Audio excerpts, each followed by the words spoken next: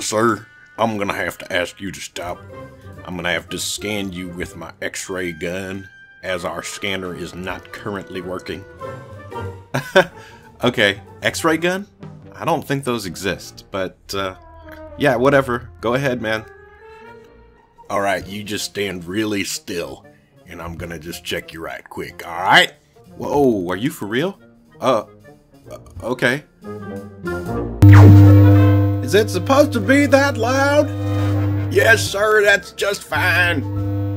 Is it normal that I can see my bones? Don't worry, sir, it's fine. Alright, sir, we're all done. Hey, do you smell pennies? I smell pennies.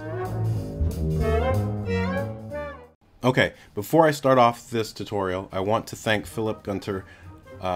This entire tutorial was his idea, and he also provided the artwork for the skeleton. So, big shout out to him.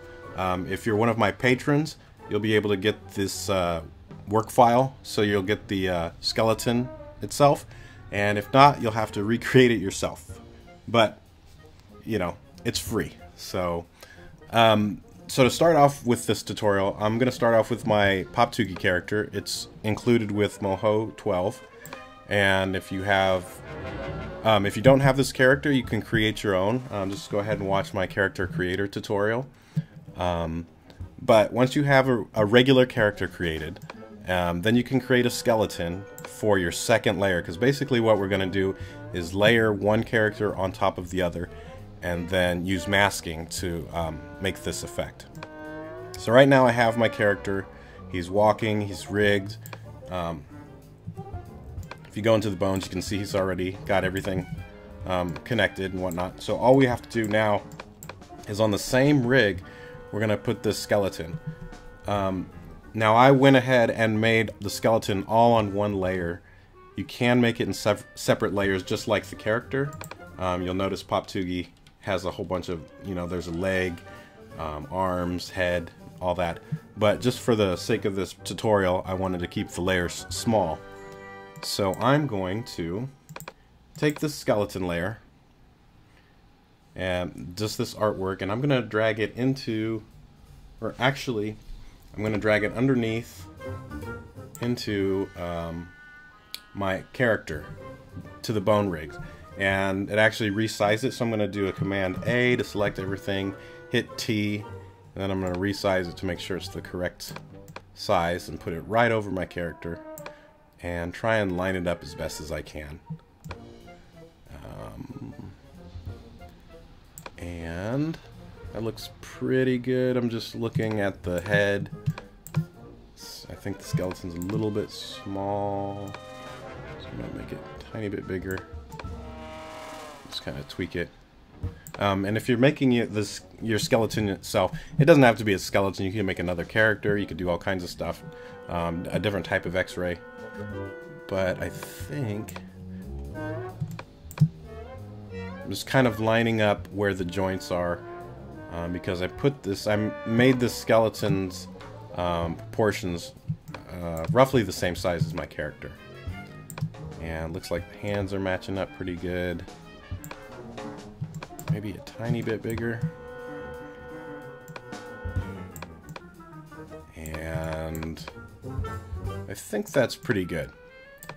So really all we're going to do now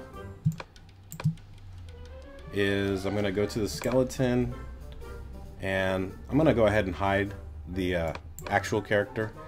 And then I'm just going to rig this character as I normally would. So I'm going to go into the bones, and I'll hit B, and I'm selecting the neck bone, and I'm just going to select everything in the head and bind it. Now because I put it in one layer, it's going to be a little bit trickier to select everything that I need, so I need to make sure that I'm holding shift down as I select areas. So like these teeth, I'm holding shift down and then just dragging over the teeth, making sure I get all of those points. And I think I got them all in the head. So I'll go over to bind points, and then bind points. And then I'm just going to check it really quick. I'll hit Z, and I'm just moving that bone just to make sure that the head's connected correctly. And then this is going to be the tricky part. Okay, so the torso, I'm going to go ahead and select the bone in the upper torso. And I'm going to select this layer back here. It's the shoulder blades, it's in the very back, and then the rib cage. I'm going to click in the shape there too, and try and make sure that I have all the shapes of the ribs selected. So I'm holding shift down again and just clicking on everything that I need. And I think I got everything.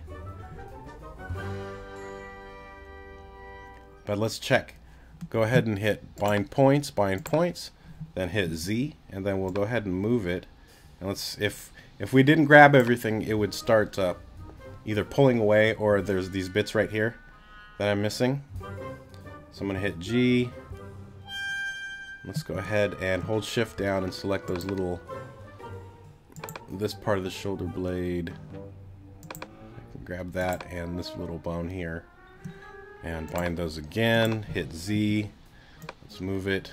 Oh, I'm missing this piece and this piece, so G, let's go ahead and grab that, and this little bone right here, and bind points, and then hit Z, then move the rib cage one more time.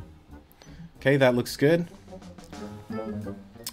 Now, actually, we want this to grab this part of the spine too, so with everything still selected and that upper torso bone, let's go ahead and hit G and select the top part of the spine, like that.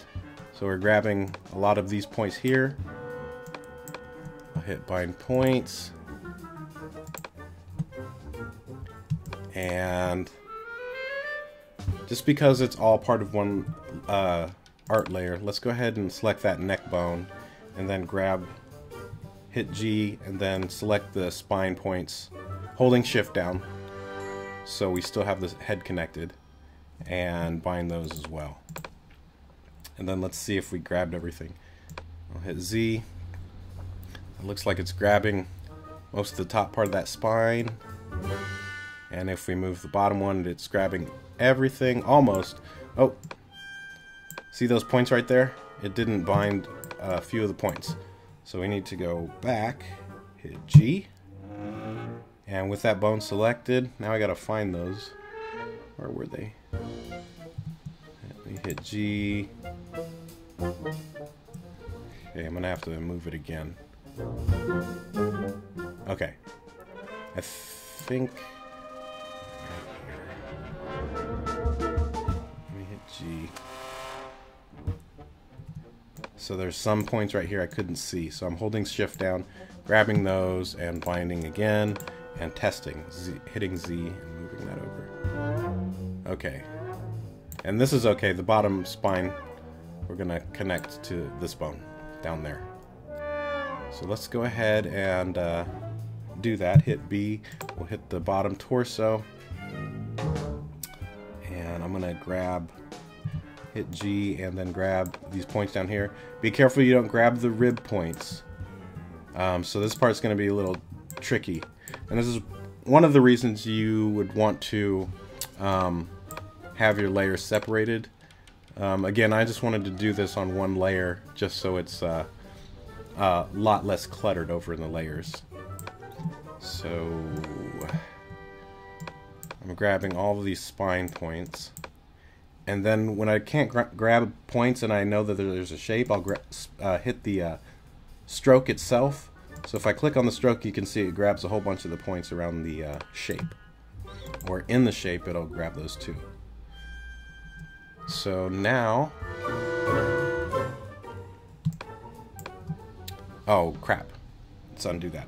See, it grabbed the spine points all the way up here, so I'm not going to bind that right now. Hold on. Okay, we got the top. Good. Hit B. Select the bones here. We're going to have to do this maybe without clicking on the strokes. So I'm going to grab all of these points. Holding shift down. And grab these. And this is really tricky. Let's go ahead and bind those. I know I'm missing some, but let me hit Z and see which ones. Okay, so that got most of them. Let's go down here. And this is a really good way, again, to test to see what points have bound. A lot of times if you're animating and you see something kind of not moving or sticking, it's just because you've missed some points. So let's see, what do we got here? Looks like we're only missing a couple points. I know it looks really cluttered, but that's because the hand's there. So let me hit B. Still have that bone selected. I'll hit G, and then let's zoom in really close to see what we're missing. So I think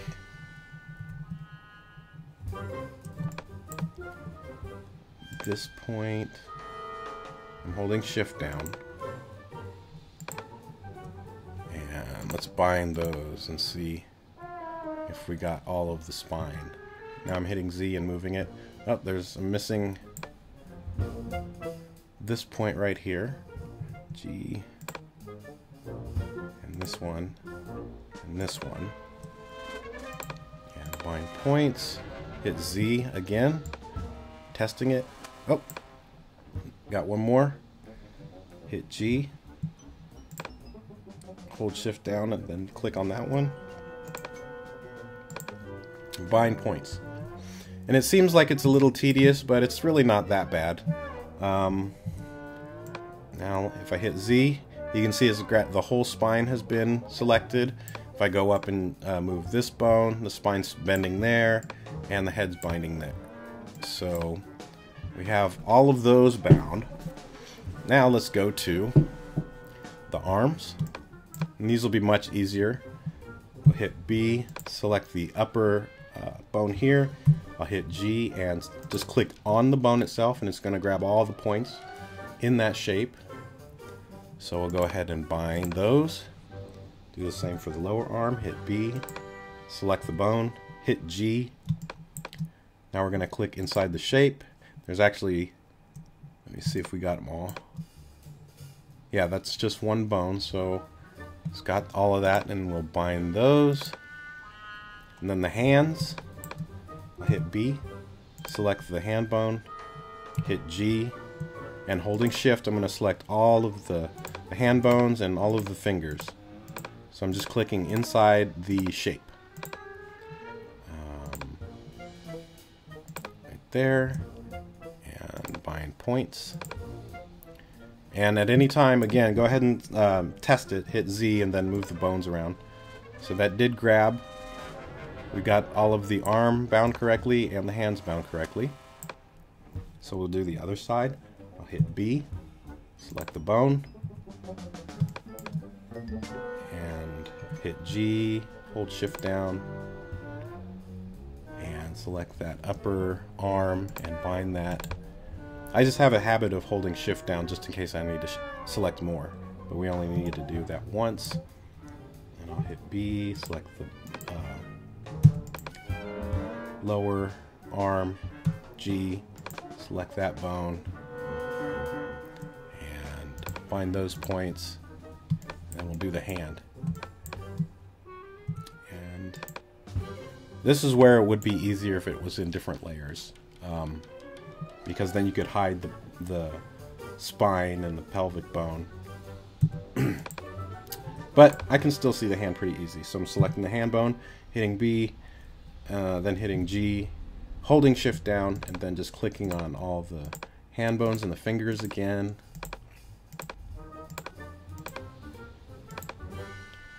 Make sure I get the thumb. And I think I got everything. Let's bind that. and test it out. Hit Z. And yeah, that looks good too. So we got the arm and the upper bodies all rigged. Good. And now let's do the pelvic bone. So we'll hit B. And the waist bone is actually really high on my character. I probably should lower it, but we'll select that. I'll hit G. Then I'll go ahead and select these bones down here. I think it's just those two. We'll bind it and see. Yep. And actually, you know what I'm gonna do? The spine should be connected to the waist. So let's go ahead and hit B, select that waist bone, and then let's go ahead and select these this part of the spine at the bottom. So I clicked on the stroke there. I don't want to grab any more up at the top, so I'm just making sure. Click on this stroke and this stroke. Nope. Undo. That clicking on that one made me select the entire spine, and I don't want to do that. So let's go back. Hit B. Hit G. We have the pelvic bones already selected.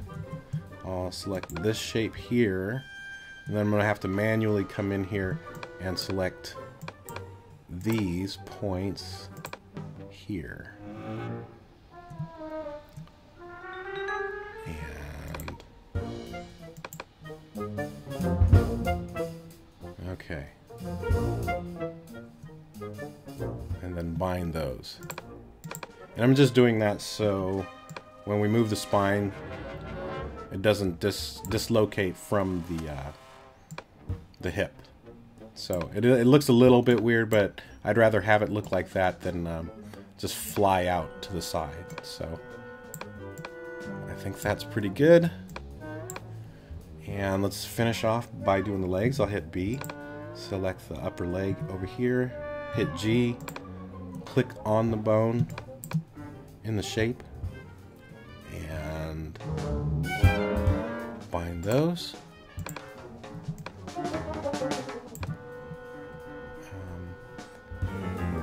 I think I need to select this too. Let's hit G, B, G. Let's go ahead and select that. And then do the bottom leg. I think the bottom leg is in two parts, so we'll hit B, G, hold shift down and select this other side of the bone. And even this little line here, I'll bind that. Then hit B, select the bone, hit G, select the foot, holding shift down. We're going to select the lines of the toes, make sure we get everything, hit bind. Don't forget to test everything, hit Z, and I did not connect that bone. So let's go back, hit B. I don't think I hit bind or something went wrong. Select the bone, there it goes, hit G, hold shift down and select both of those, bind. Now hit Z, make sure it, okay, that worked, but I missed a point somewhere. Is it the foot? Yeah, it's the bottom. So I'll hit B, G, and then that's the point I missed, so I'm holding shift down and selecting that and binding.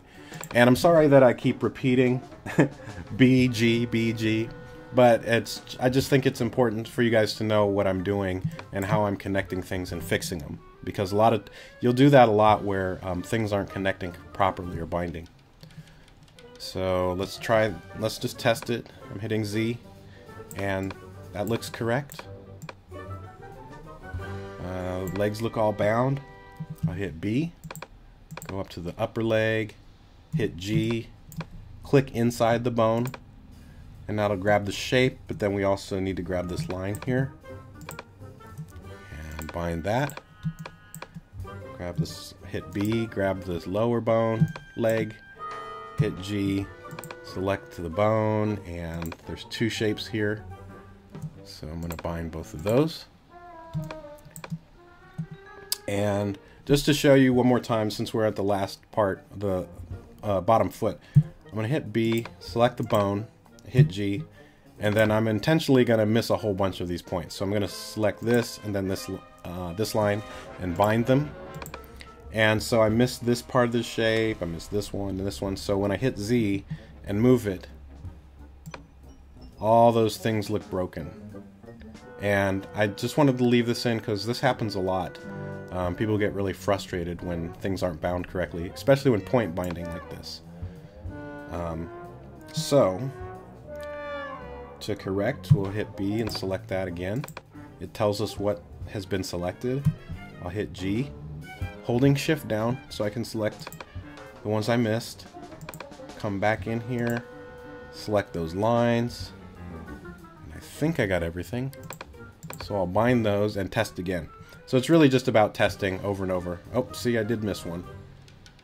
And an easy way to kind of detect where something is, especially when you have a lot of points like this, is to go ahead and move it on frame 0. You can move your bones only with Z. You can't do T to transform. But you can see I can just hover over where I'm missing them and hit G, and it's going to snap back there. So I kind of get a reference to what I'm missing. So I'll hit B again, and if I zoom in, you can see I'm missing that line right there. So I'm going to hit G and select that last line. And bind again.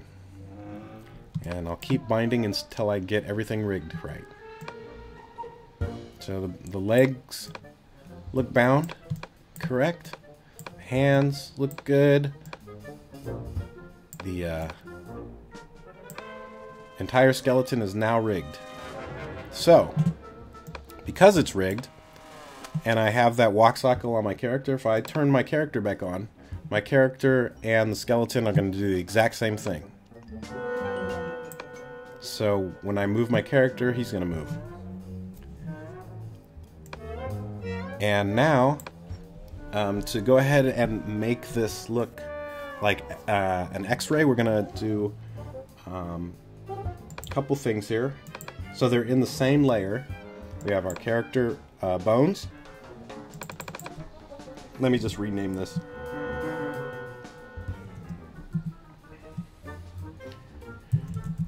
Character and bones.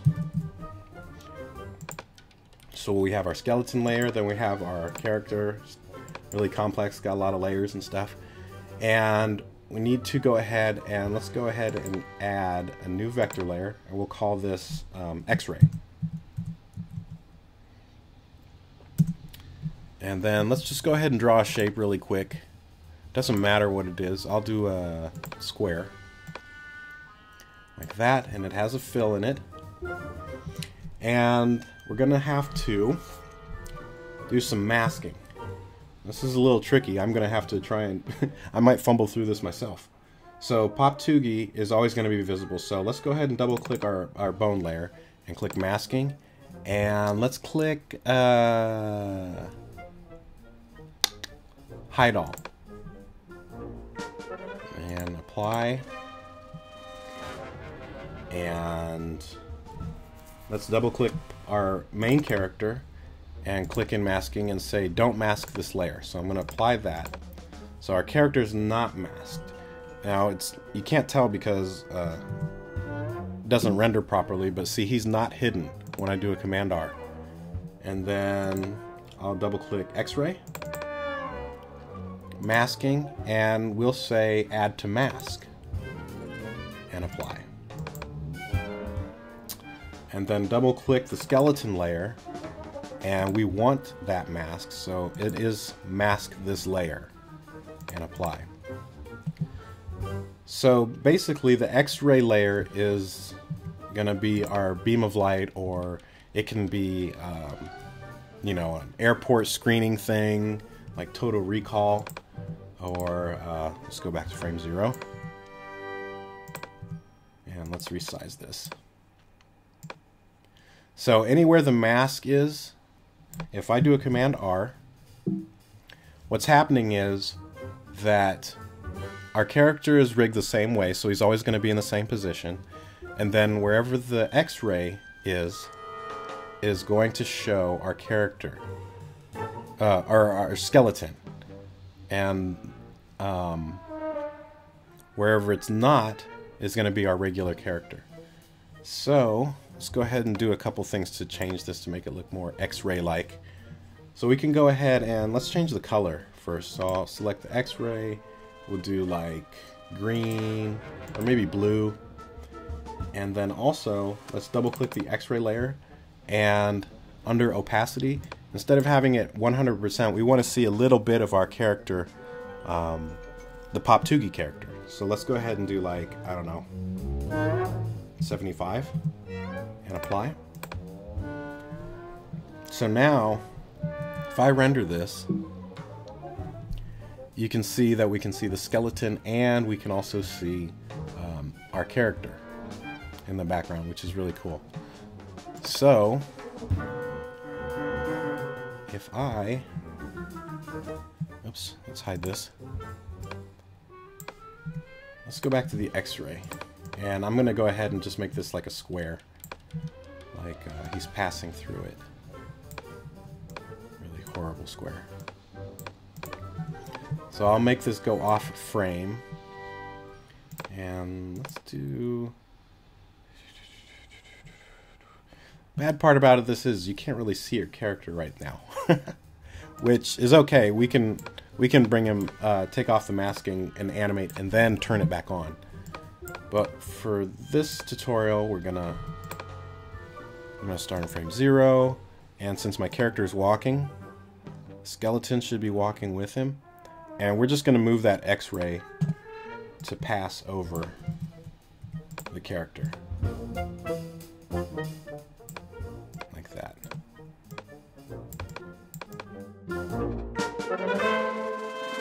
Alright, so let's check that out really quick.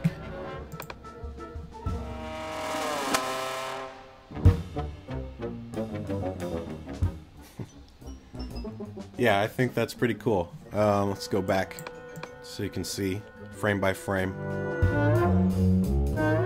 And this is just a really cool technique because, like I said, you can add this to any of your characters, and anytime you want to do this, that skeleton rig is going to be right there. You can make it more complex and have it have switch layers and things like that, but this is just a quick way to do it. Like I said, Phil, have to thank him so much because he came up with the idea and provided the skeleton. So again, if you're a patron of mine, you can expect to get this in an email. And for the rest of you, you can make this totally for free by yourself. Just go ahead and check out my character creator tutorial again, and then you'll just have to make a skeleton artwork for yourself. You don't necessarily need to even use a skeleton. You can just use it as an X-ray tool and then just show like somebody smuggling something inside their body or something like that. So I hope you like the tutorial. If you have any questions or comments, just leave them down below, and I will see you guys next time. Thanks for watching.